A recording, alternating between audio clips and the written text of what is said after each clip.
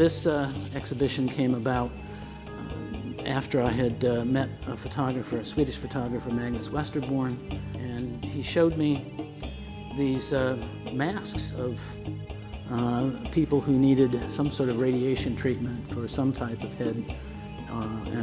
head and or neck cancer. What Magnus has done is he has taken what is an extraordinarily utilitarian object that is used in medical treatment, and he has transformed it into something very, very different.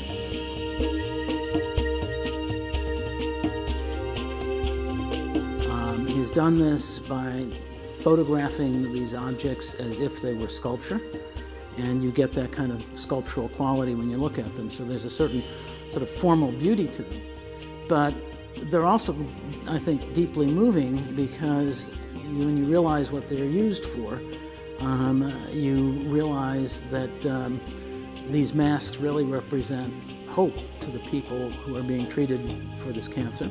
These works tend to be very evocative. They evoke a response, they hit an emotional chord in a way that my simply saying, this mask gets placed over your face, and you get bolted down to this treatment table, and the radiation technician pinpoints your tumor and gives you your treatment. That doesn't seem to evoke the same kind of discussion that really skillfully done photographs by really terrific photographers can do. One of the things that I've been surprised about is the number of people that this really seems to affect.